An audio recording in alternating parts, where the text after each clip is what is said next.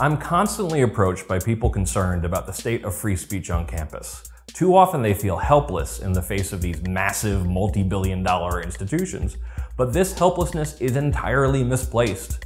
Basic reforms haven't even been tried yet.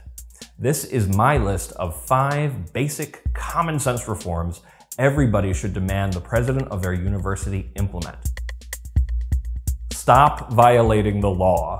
Public universities that maintain broad and vague speech codes or punish people on the basis of their viewpoint are breaking the law. Meanwhile, private campuses that promise freedom of speech but then do not deliver it are defrauding incoming students. Dumping speech codes is the right thing to do and incidentally may save your college from being on the losing end of a lawsuit.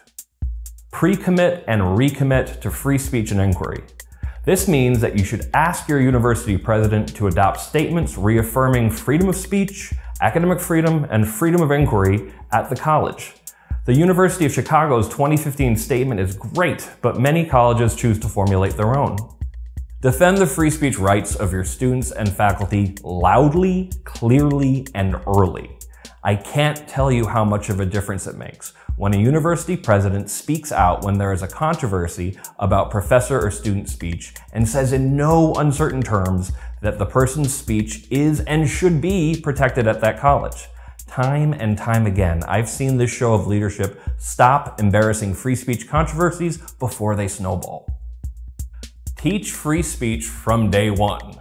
Amazingly, most colleges in the country do not have serious sessions on the meaning and philosophy of freedom of speech and academic freedom in their orientation programs. Every school in the country should have these, and they should be formulated and run by university faculty who understand the deep philosophy behind the university's mission. Be scholars, collect data. Every major university in the country has the capacity to poll its own students and faculty to figure out what the climate for free speech, productive discussions, and inquiry are like on their campus. This kind of data would be essential and let us know where the problems are and what needs to be done.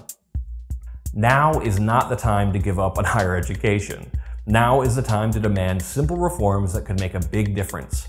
FIRE stands ready to help in any way to convince universities to take these steps to guarantee a free and open exchange of ideas on college campuses.